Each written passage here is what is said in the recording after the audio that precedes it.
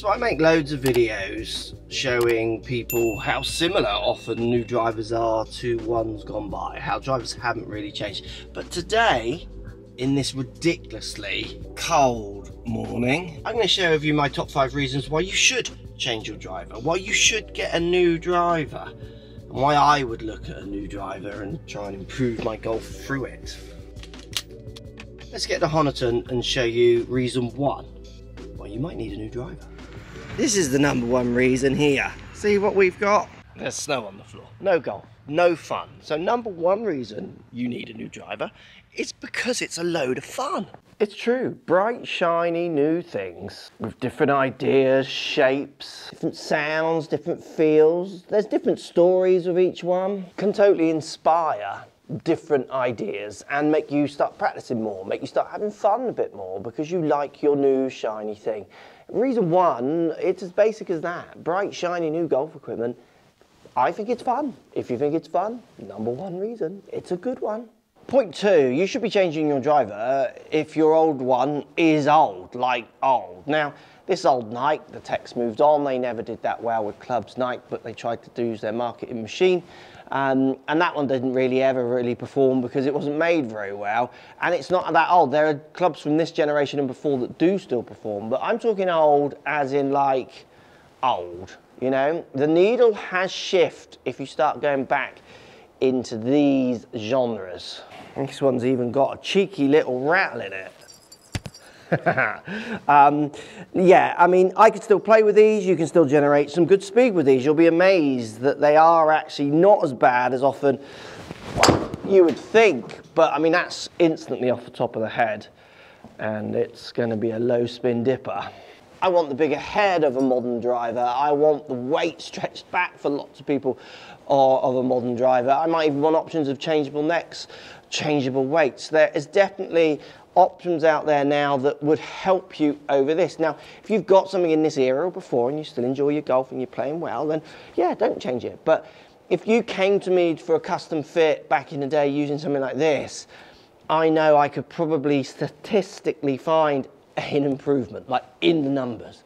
Like for anyone watching all my other videos, you see that the numbers are always so close for modern drivers because I'm trying literally, you know, modern drivers. They're not really shifting the needle, but you'll be amazed what some golfers pull out of their bags. And I just think, okay, well, I mean, you could make golf easier for yourself there, and some don't need to or want to, but others do. If your driver is old, and you have to go quite a long way back for it to be called old now, where it would make a difference, then absolutely there can be some gains to be found in your equipment. The same version of you, that's a 150 ball speed. That's like my old swing, and that felt decent. Definitely updating. And I don't mean spending loads of money. I don't care how much you spend on your driver. This isn't a video saying go and spend loads of money on new drivers. You can get more modern and current than this era and before on eBay in places for next to no money that perform. I mean, this is a Ping G10. Instantly the ball speeds are back up to my normal amount. 160 ball speed, it's a Ping G10, so this would be classed as old and you probably might not need to improve it. But if you have something going back older than these things, you're definitely leaving numbers on the table. Number 3 reasons why you can treat yourself to a new driver is shot shaping, curvature. So the different drivers promote different shapes, and that's why often in a set of drivers, you know, so I've got a Strixon ZX5 here, they got a ZX7, they don't shape the same way. The 7's a little bit more fadey as a standard and the 5 is a little bit more drawy. Now look, that doesn't mean that they won't shape, but if I have a bad shot like that, which is a high toe, which will overdraw for me, and that's something that just keeps repeating in my game, I might choose to use a driver that when I hit my bad shot like that, it doesn't curve as much. It will still draw, but I'll have a more fade bias one and it'll tend to hang on a little bit more. And then work my stock shot, which might be like straight to a little draw, which with the fading one might turn in straight to a little fade. Work that into my game to counteract my bad shot. But remember, drivers aren't gonna stop. So this is more drawy, but you can see that one just falling off to the right. That's gonna happen because they can only do fine amounts, but those fine amounts, when I'm playing, you know, I'm looking for fine improvements. I'm looking to hit one less toey draw every 36 holes, or I'm going to accept that I hit one toey draw every 36 holes, but if I'm using a driver that means that ball goes only 15 yards or 25 yards left rather than 35 yards left, then I might think, well, that's a small gain that might, in certain situations, keep me in play, stop a lost shot, stop a double bogey, stop a drop shot. That's before you start looking at things like draw models. And again, don't think these will turn your fade into a draw. They'll tend to calm down the amount of curvature that you put in. But if your curvature is the way of the driver, then it will exaggerate it. So if you're fading it and you pick up a draw driver, it might keep a few bits straighter. You're still going to hit fades. You might hit the odd draw, but it's generally going to calm it down. So shot shaping for drivers is absolutely something that could really shift the needle for your golf game. If you understand your patterns, well, this is a draw driver for me, and I definitely would have to aim this more down the right. It's something I would still be able to play golf with. I don't need to change it. I could still go out and enjoy myself, but I would have to work it in. So changing your driver to work with you might be an option which allows you just to shave half a shot around every 36 holes. It might shave 0.2 of a shot, whatever it is, it's marginal, but it can make a difference. This is the TSR from Titleist. This is the 3. I've gamed prior models of this club in the past, and I game an equivalent almost of this now in the current, and this one has a general fade bias. So if I'm hitting shots that I need to just fall off to the right, I'm playing some golf where I'm scared of it turning too far left because whatever I'm working on is making it turn further left, then rather than go for the 2 in this, I would go for the 3. Again, tiny differences, but it absolutely plays into my mind of what I want to come out the other end. That was a 163 ball speed, if anyone's wondering. Old-fashioned drivers over there from the earlier points. So yeah, working in shot shaping ideas, definitely see them as refinements. Look at that, I felt like that was a straight shot. You see it just falling off to the right. That might annoy me. It might make me think this club's great. I can just aim up the left and let that fall off. They definitely have bias. We definitely have bias. They need to be married. This is definitely one of the key reasons, I think, you could buy a new driver if you've not thought about these ideas already.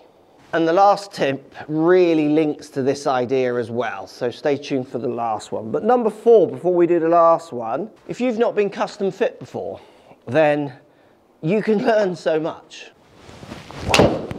And I've said this for years now, and the message still gets lost, and it's a shame, but getting custom fit for so many golfers can teach them so much about their game. So I mean getting custom fit from someone who can understand how your movements then apply to the movement of this and the energies and forces you put through this. For me, a custom fit, if you want to do custom fits properly, let's forget selling clubs, let's forget trying 100 million shafts, let's forget thinking all the real kind of fun ideas of screwing stuff in and all that. You know, obviously that can have an effect and that's part of it and it's still important.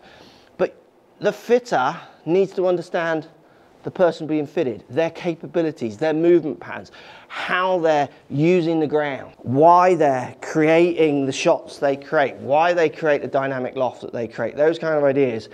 So if you get fit by someone who understands coaching as well, in my opinion, you get the best of both worlds. Whenever I was fitting as a coach, I was always thinking, if I can give them a club that makes them better, why would I not do that? But if I can give them a swing fork that makes them better, often you would find that would shift the needle way more than a new driver. Doing it all together was just like the perfect. So many people go to custom fits and they're buying something new, which is fine. This video is about buying new clubs and that's all fun. Have your fun from the other reasons. But they're building it into movement patterns that you just think, why would you want to build it around that movement pattern? Let me give you an idea. This is a 10.5 degree draw driver. I need an 8.5, an 8. I can even go down to 7 lofts because I deliver a lot of lofts. So a 10.5 degree driver, you would say is worthless to me. It's useless. You'd come down in loft. Well, yes and no. If you give someone a 10.5 driver, but then ask them to hit the ball low with a 10.5 driver, they start to learn how to move in the ground, how to change their action, how to use their grip, how to do things that might encourage some better movements through a driver that's actually not right for them, but the other way. That driver there launched at 13 degrees, 160 ball speed, 112 club head speed. It's just, my numbers were different because you gave me a driver where I had to push and pull and twist differently to get it to perform. The amount of golfers I've given them what would be kind of interpreted as the wrong club, the shift of movement pattern, to then look at fitting them in the future is just huge. Rather than just going, right, you present loads of loft, so I'm going to give you a 7-degree loft. Now, think about why they might produce, or they might produce loads of loft. Let's say this 8-degree tight list doesn't go in the air enough for me. So now what I'm going to do is I'm going to go my weak grip, ball forwards, handle back, because I want to deliver loft, but it's encouraging me to hit my massive curvature. I've delivered 18 degrees of loft there. At the speed I'm swinging at, it's about right. But with this club, I had to butcher everything I do into building into my swing faults that you might have walked into. See, the club can beat your swing faults for lots of people, but it can also enhance them in the wrong way, enhance them to have more curvature, enhance more of a poor movement, which is why for me, they have to be done together with someone who understands movements more than someone who just understands every marketing bit around a shaft.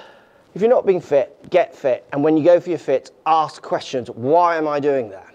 Why is there too much loft there? Why do I hit that one out the toe? Why does that deliver this way or that way? And don't be fooled by them always saying, well, it's because we need a different this or a different that. It'll be your movement patterns. It'll be your interpretation of the club that you see. Learning them is far more valuable than just buttering over it with sellotape, trying to patch it up. That's a go round in circle kind of golfing. Golf breeds and makes money off that kind of circle. Get fit by someone who understands their swing. That's my advice. Right, and the last item, reason, excuse, permission to buy a new driver. And this one's really important and gets forgotten about. It's because your swing changes.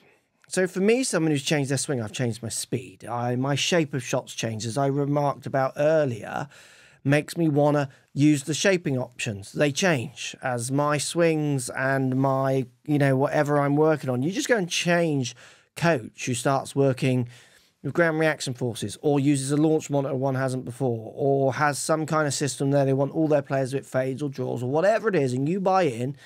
You might need to buy a new piece of equipment. Obviously, you don't need to. You can manage it and work it into the lesson as well. So it's not saying that you have a swing change and you have to. What I mean more is that if you do have a swing change, it might open the door up now for bigger suggestions of what you could do with your driver. Because a swing change can deliver a different face angle, creating different shapes, your shaping option. It can encourage a different launch angle because you encourage different dynamic lofts at impact. So the loft you deliver at impact is now different. So you need to now work that into a loft change in a driver. You might start missing the sweet spot more. So you might go for something which is as friendly as possible. So many options. So swing change links back to the shot shaping as well. And I think it's one that lots of people forget. Whenever I've made swing changes with golfers, the first thing I'm checking when I've got time with them is, has it worked with all their clubs? Have we fixed something but developed another hole? There's no point fixing one part and then just wrecking another part of their game because that delivery doesn't work with their hybrid or what have you. When it comes to buying new drivers, what have I missed? There's your 5 reasons, in my opinion. If someone was to say, why do I need a new driver? They are maybe my top 5. Which ones have I missed? Let me know in the comments down below. The bright, shiny new things, obviously, is always the fun one. I love getting new golf equipment through. I love testing it. I love seeing what the manufacturers are talking about. I love learning from their tests because they do lots of tests. It's great. You enjoy it as well. Yes, they're all very similar, but they can be quite different as well. Let me know what you think. Comments down below. Thanks as always for watching.